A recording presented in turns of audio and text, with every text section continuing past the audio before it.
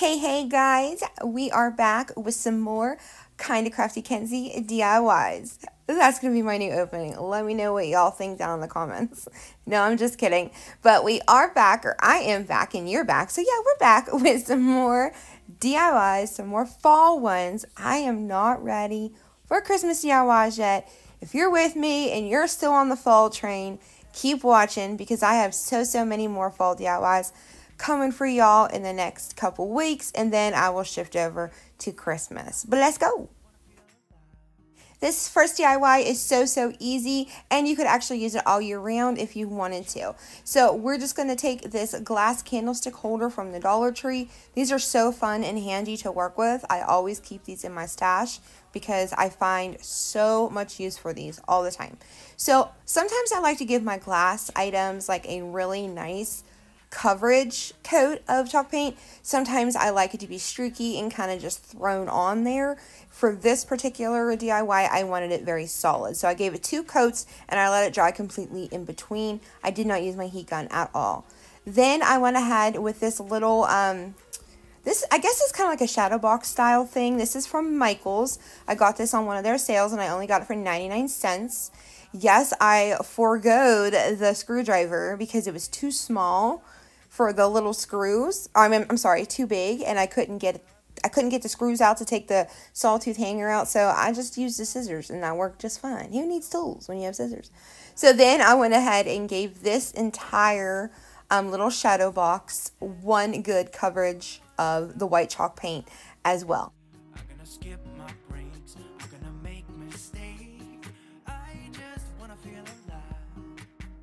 Then I went ahead and took my finger sander and went around all the edges of this little shadow box. I'll keep calling it that for now.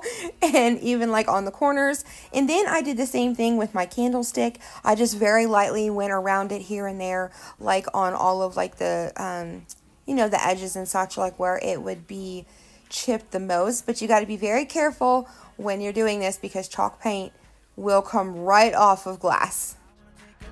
Then I went ahead and measured the best that I could to get the center of this little shadow box so that I could, when I put it together, hopefully it would be centered and even, and it worked out pretty well. So I did use some E6000. This was before me and E6000 kind of broke up. And then I went ahead with some hot glue as well, and then I just glued that candlestick to the bottom of that little shadow box. As you can see, I made like a little tiered stand. So then I took some Spanish moss and kind of put it inside. I didn't glue it, so that's why I say this could be yours. Every time, guys, every video, I get a tongue twister. This could be used all year round. All you gotta do is take the insides out and decorate it with something else. I have a couple of these in my home, and they are so fun and so cute just to sit around and do something with. So as you can see, then I went ahead with my very bad paint job of a little pumpkin here last year, and I just covered that mess all up with some pumpkin chalk paint. I did remove the little clip that was on this pumpkin and the stem. I did not replace the clip or the stem. I put my own little stem in, which are these like little dried out what's it called? Vine, what is it called? Grapevine or something. My mom had in her garage that she gave to me, and then I went ahead and made 2 of these pumpkins. I made one orange and one white, but as you can see, I did the same exact thing to both. I went ahead and distressed them both as well with just a little bit of truffle chalk paint, not a lot. I didn't want it to be overwhelming, just a little bit of dirt on those pumpkins. Last year, I was crazy about distressing. I've lightened up a little bit as the time has gone on. Then I just placed them in that little tray, went around with a couple little pieces of box wood that I just cut off of some stems, or what are those called? Picks from Walmart. Wow, my brain. Why does this always happen? Can you imagine what it's like to have a conversation with me? Like, ugh. Anyways, then I just made a little burlap bow out of some burlap ribbon that I believe I got from Amazon a really long time ago. I'll try to link it if I can. And then I just went ahead and dovetailed those bow ends, those tail ends.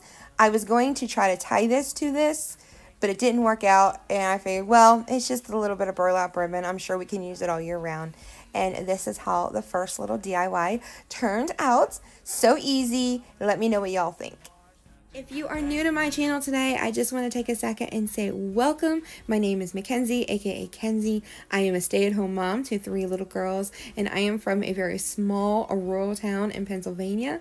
I am obsessed with anything to do with home decor, so I love to DIY, repurpose, turn trash to treasure, craft, upcycle, recycle, and of course a thrift flip. So if you love stuff like that, you are going to love it here. I can also be found over on Instagram and on Facebook, all under Kinda Krafty Kenzie, and all of those links are in my description box of this video and in my bio. Now let's craft some more.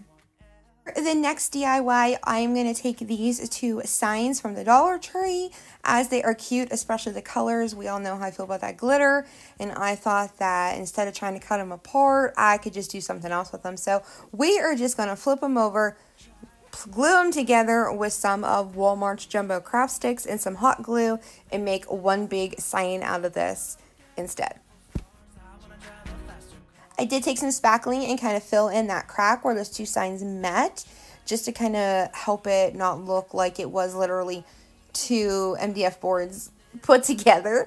I went ahead and removed the staples as well, but as you can see, you really didn't need to, or I really didn't need to, because I did cover those up with some paint stir sticks, which I measured and cut down to fit my sign. I wanted to give it like a really nice rustic farmhouse, like just a stained wood looking frame. So I did have to cut them down where they went across the top, like widthwise. So it did take like 1 and like 3/4 of one, but then the ones on the side fit pretty well. I only had to use 1 on each side. Then I just used some of this Waverly Antique Wax and just gave it a really heavy coat.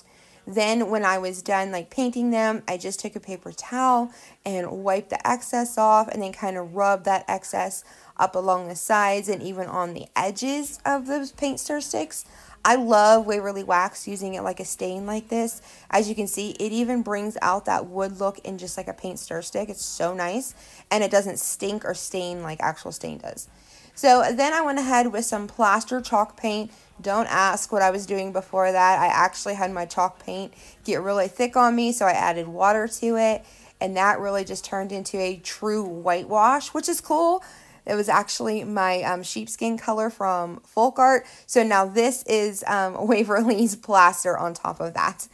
Then I am going to use this little truck window cling that I got from Dollar General. They only had 1. I was so bummed when my husband saw it, and he grabbed it because he knows I'm all about that truck, and he's really good. I have him trained quite well, though when he sees craft stuff out he thinks I'll like, he grabs it for me, and my girls are the same way. So bless all their little hearts, because they definitely keep me stocked up.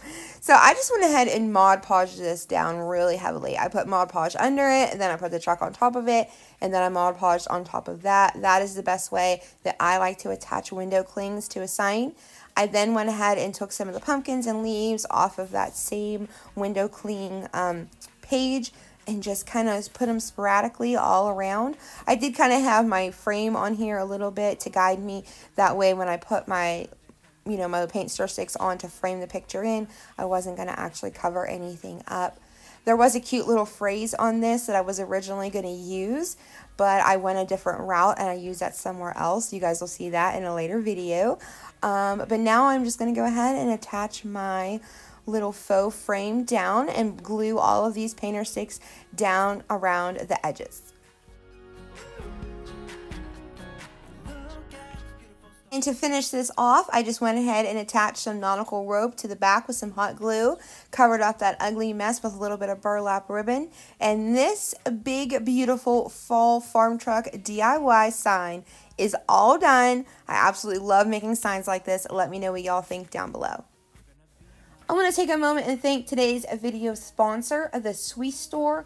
They were kind enough to send me this 6-pack of their multicolor 15-ounce large cafe style mugs. They come in these colors, and then they also are featured in their solid white. This company is located on Amazon, and I will have their website linked below. They feature all kinds of other dinnerware and kitchenware. Everything is absolutely gorgeous and so hard to choose from. These coffee mugs are multi-purpose, and they are great for your coffee, tea, your milk, hot chocolate, cake in a mug, you name it. They are the perfect size for a nice big cup of coffee on these crisp fall mornings. And they are comfortable to handle and hold. They're lightweight, and there's plenty of space between the coffee mug handle and the actual coffee mug. I don't know if you guys have ever burnt your fingers, but I have many times. They're made with their pro-grade porcelain, which is safe for dishwashers, microwave, oven, and freezer. And it is also made from a premium lead-free, chip-resistant, and a more sturdy porcelain than your stoneware. I am loving these colors and love the way they look in my kitchen, and so excited to have them. I will have their website link below, like I said, and now let's get back to crafts. Last DIY today, I'm just going to use this scrap block of wood. You guys know that my husband and I work with wood all the time, so I always have scrap pine and walnut and whatnot laying around. He tends to try to cut things off square or rectangular, nice shape like this for me, because I can basically grab something, see a vision, and figure it out, or I'll say, hey, cut this like this, whatever. So I love that he's crafty in wood, and then I always have scrap wood at my access all the time. So it is really nice having a handy husband, I guess you could say. So as you can see, I just covered the entire block of wood with one good coat of white chalk paint. Then I'm going to use my glue stick and then just go ahead and glue down this beautiful scrapbook paper from Hobby Lobby. I went ahead and cut it with my little utility knife just to give it a nice crisp edge. I did the same exact thing on the other side. That way both sides are nicely covered. I did leave the top, the bottom, and those two like skinnier sides completely bare. That's why I painted them white. And then I sanded off any excess scrapbook paper. Then I just went ahead with my Waverly antique wax again and just went around the edges of the whites and just gave it a nice, dry brush with the antique wax to give it a nice rustic look. I even hit the scrap paper a little bit just to give it that nice, rustic, dirty pumpkin farmhouse. You know all the things. Look. I just took some tumbling tower blocks and glued them together, attached them to the top of the little pumpkin, and then I almost burnt myself, and then I went ahead with the wax and just dry brushed over those little tumbling tower blocks as well, just to blend them in with the rest. I did wipe off any excess wax that was there, and even on those little tumbling tower blocks, that Waverly wax brings out that wood look. It's so nice. Now these burlap leaves I get from Amazon. I will have them linked. I've used them quite a few times this fall in my videos. I absolutely love them. Those colors are just right up my alley this year, so I went ahead and just attached two on top of each other. That went well with the scrapbook paper I used. Then I did just dress over them a little bit with some of the wax, attached one of my little twine bows, and this adorable little pumpkin is all ready to go for fall. I'm gonna be myself, or I could be someone else. No one's stopping me now. I'm gonna skip my breaks, I'm gonna make mistakes. I just wanna feel alive. It's just what I do when I'm out, so try not to hold me down. Feel alive when I'm in this town. Look at those beautiful stars. I wanna drive a faster car. Nothing can break me. No, no, nothing can break me. Try not to hold me down. Feel alive when I'm in this town. Look at those beautiful stars. I wanna take a trip to Mars. Nothing can break me. No, no, nothing can break me.